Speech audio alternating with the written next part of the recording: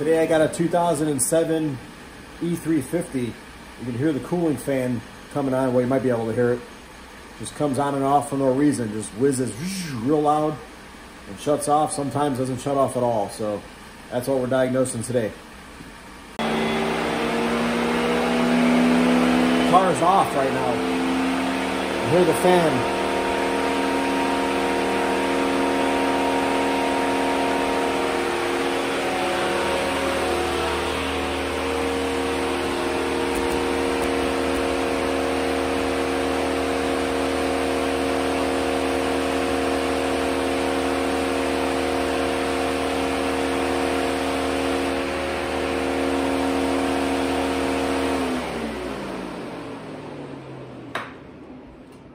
So I unplugged it to shut it up.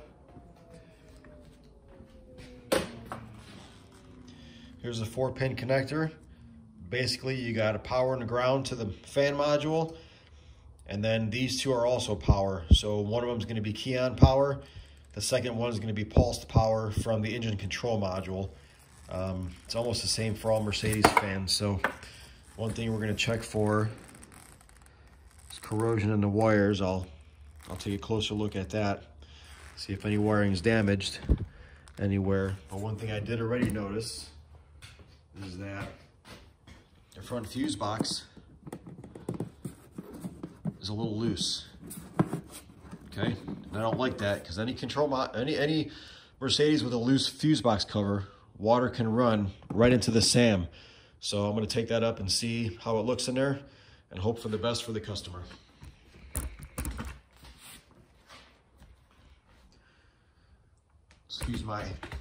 Excuse my tripod work.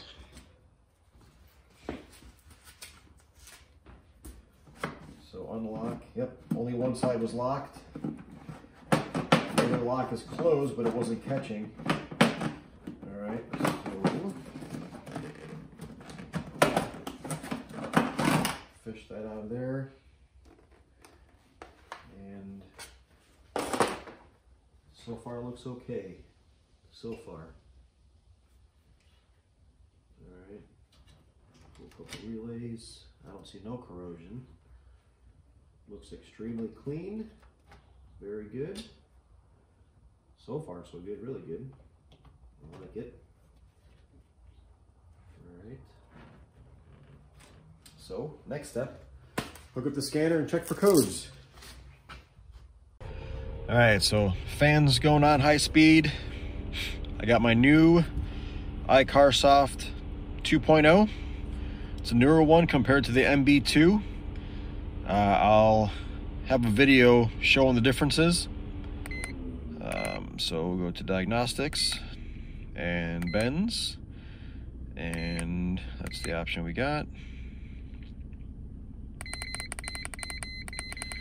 211 E-class.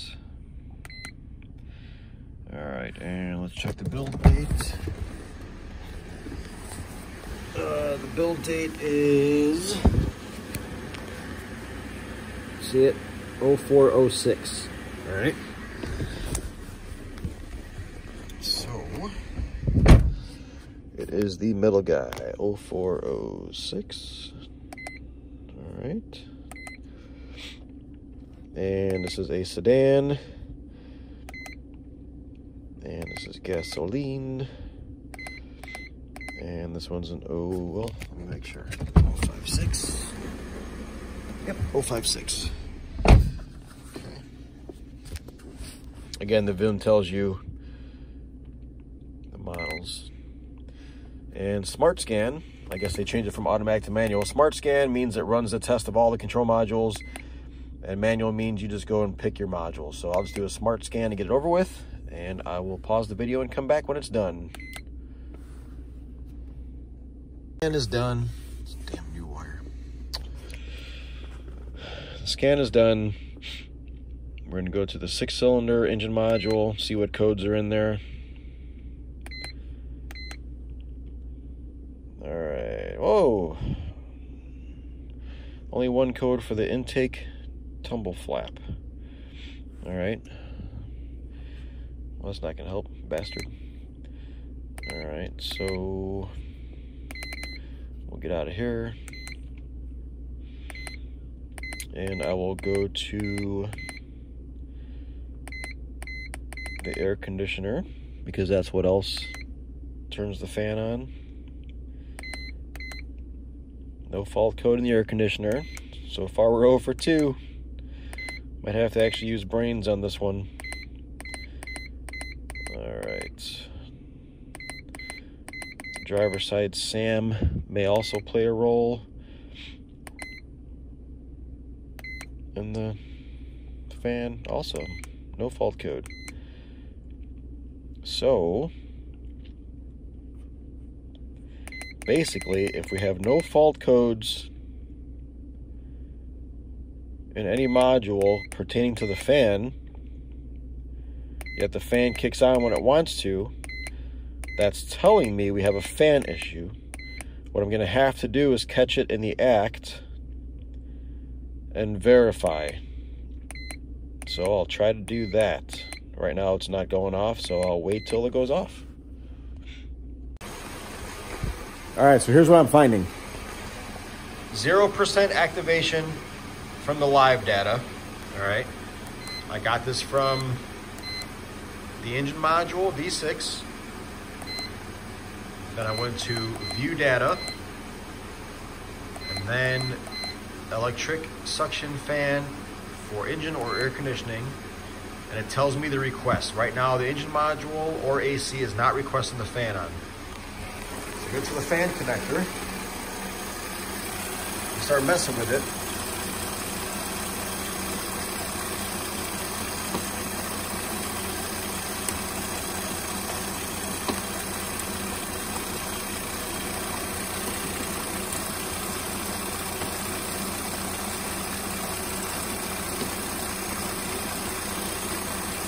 Come on. Just did it.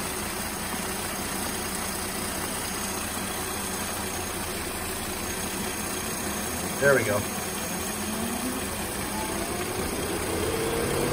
Now the fan's coming on. 0 request. All right. Some problems in here somewhere.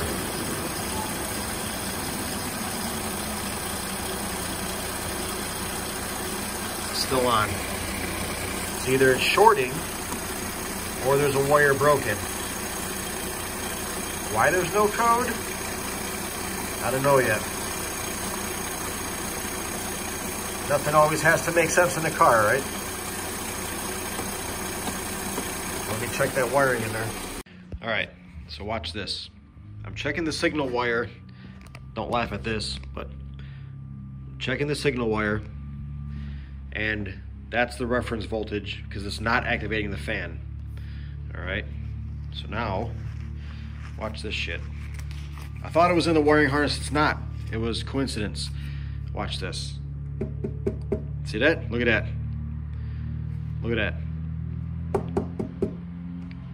You know what I'm doing? Tapping the engine module.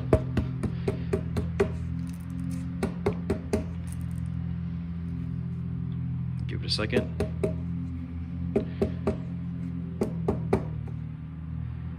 Look at that, changing the voltage. Look at that. Crazy, huh? Bad engine module. So basically how most Mercedes fans work is the brown wire is ground all time. The fat red wire is power all the time. The red wire with the green stripe is a small terminal. It's going to be key on battery voltage. And then this other wire, green with blue, or depending on whatever car, it could be different color, that's the signal from the engine module. Almost all cars, the engine module activates the fan. In some models, it's the SAM, which is the front left fuse box, but not in this one. So as you witnessed, there's a damn engine module. I'd like to say I'm surprised, but I'm just more surprised that you can knock on it and it changes the voltage. But these engine modules in a 2006 and 2007 E-Class, C-Class, CLK, CLS, they're all problematic. I don't want to say junk, but they're problematic. So that's the issue. All right, so after having the engine control module out to a company in Michigan, which I will never send to again, they had it a month and a half, never replied, never emailed back, gave us some bullshit story about how they couldn't do anything with it, and just refunded us the money. So I'm gonna go against everything I know and try to swap the EEPROM from his failed control module to a junkyard control module. So wish me luck. I got a piece of board. What I'm going to do is I'm going to secure the control module to the wood, clamp the wood to the table to keep it from moving, and then I'm going to try to get the EEPROM off of there and into this one over here. So we'll see how it goes, man.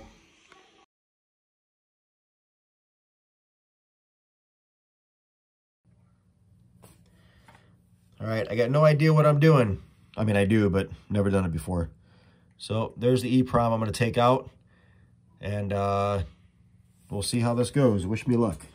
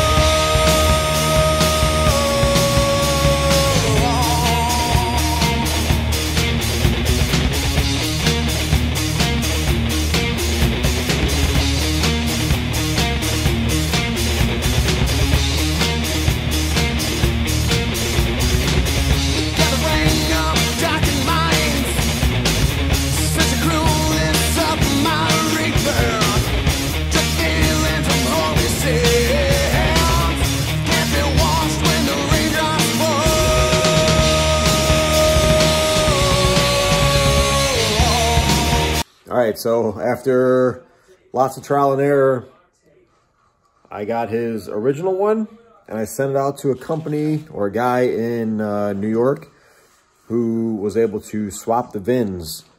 And my guy Mike, well, it's backwards. I don't know why it's backwards. My guy Mike says that it worked fine. So I went out to the car. This thing's been a nightmare.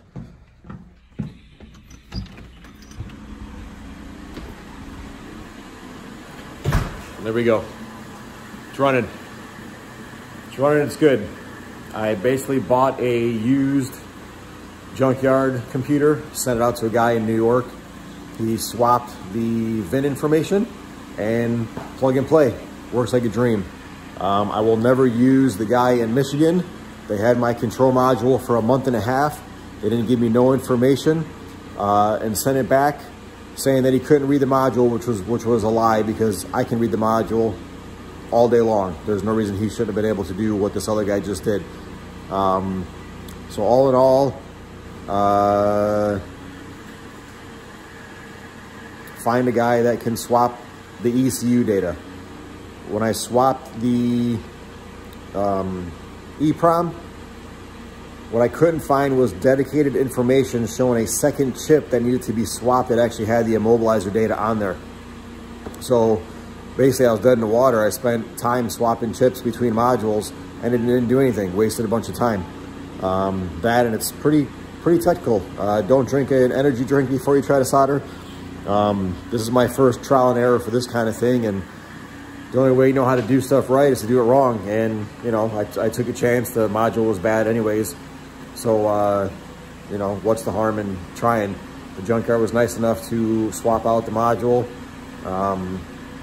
When I plugged in the first junkyard module after I swapped the EEPROM chip, it didn't work. So then I tried to also go into like my scanner's drive authorization relearning, and after that it wouldn't read the info. So I think something happened between the EEPROM and the immobilizer data where it like locked itself out. I couldn't read it no more. It kept kicking my scanner out every time I tried to go to the drive authorization menu.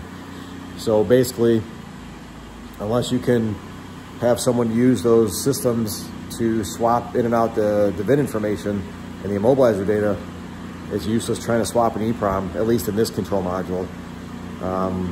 So live and learn. But customer's getting his car back, and it's been here 2 months so far, all because the radiator fan was kicking on. So hate cars, but this is what helps you gain experience to know what else can happen out there and what not to do in scenarios. So subscribe, hit like, hit me up on www.cartechconnect.com if you need car help. I diagnose cars online. That's it. Thanks. Have a good one.